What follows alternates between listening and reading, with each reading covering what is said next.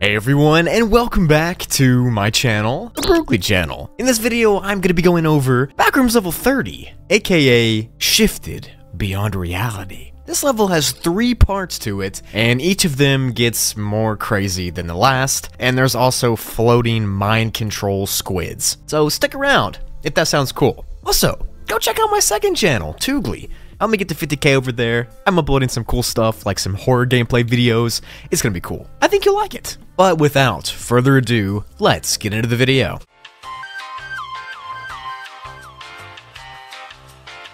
Backrooms level 30, like I just said, is split into 3 different revisions, and they're all pretty short, so I'm just gonna go over all of them. The original level 30 is classified as a class 2 difficulty and is unsafe and unsecure with a low entity count. Boy, if they only knew what this was. It's known for its ability to change people's memories and change how they perceive things, but it actually looks like a sky with random floating islands in it. The islands are around 2,000 miles in size and are pretty far away from each other, but you'll figure out later that the sky is not what the level actually is. Those memory-altering abilities that I mentioned earlier are pretty much just here to make people think that the level is a dream, so the entire time they're here, they don't think it's real, although this only happens when you interact with an entity here called the Memory Lurker, or the mind control squid. These things look like miniature squids from real life, and they just float around the sky to suck on your brains. What can I say? If you go up to one, it'll reach out with a tentacle and grab your head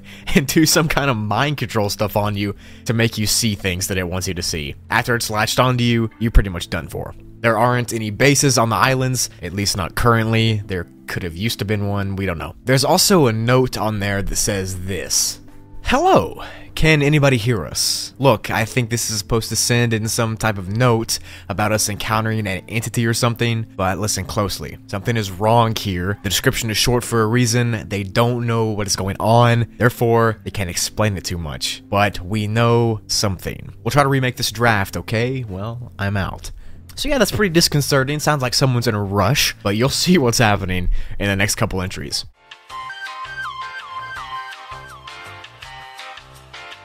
So the next entry is the Revision 1, and it's classified as a Class 5 instead of the previous classification. But the first sentence says to ignore the Class 5, so I don't know. This one is written by a wanderer, and it describes what the level is actually like. They say that there's 2 entities here and not just one, because the squids are not the only ones. The level itself is also an entity. While writing this updated revision, the person was on a really dark island that was connected to other islands by rope bridges, and the writer goes on to say that some of the bridges lead to the Blue Channel, and some of them lead to random voids and cutoffs like in the picture.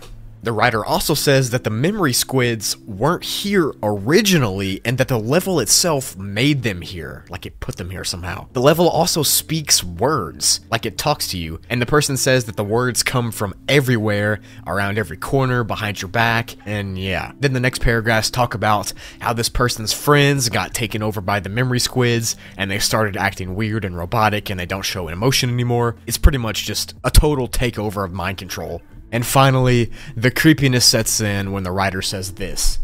It's an entire paragraph that's crossed out, but it's literally crazy. And it says, "Now that I think about it, it is weird how everything feels so fake." Is that what you call it? It's so distorted, and everything feels off. I wonder if there's even an exit. Highly doubt it though. To be honest, I feel almost as if everything's 2D. I know it sounds confusing, but it's just so plastic. Like anybody can make this fake thing up, like a puppet show. Something is controlling it. But then it was marked out, so it's creepy, right? To me, it sounds like the level is somehow creating an alternate real-life thing, kind of like a video game, but the writer says that it might be like a VR headset, and the headset itself is the squids, so when they put their tentacles on you, it's kind of like VR headsets, right?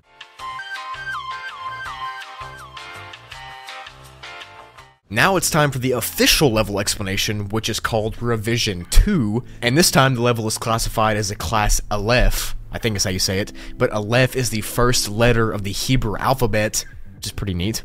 and it's unsafe, has time dilation, and has undocumented entities. This level has two official forms. One is the fake form that I talked about earlier, which is the sky with the islands. It's completely fake, so yeah. And the other form is the real true form, which no one has seen. And even if you could see it, your mind could not comprehend it, and you would just unalive right there. The entire goal of this fake first part is to make you think that the level is normal, so you let your guard down. And then when you let your guard down, the memory lurkers will just latch onto your brain and pretty much unalive you instantly and make your own consciousness into the level to see whatever they want you to see. As I just said, the real form of level 30 isn't even known, and it's kind of like the Holy Grail thing where if you touch it, you might as well just unalive. It's crazy, I know. To enter this terribly scary level, you can no-clip anywhere on level 843, and to exit, it's unknown how to. Literally, you're just stuck.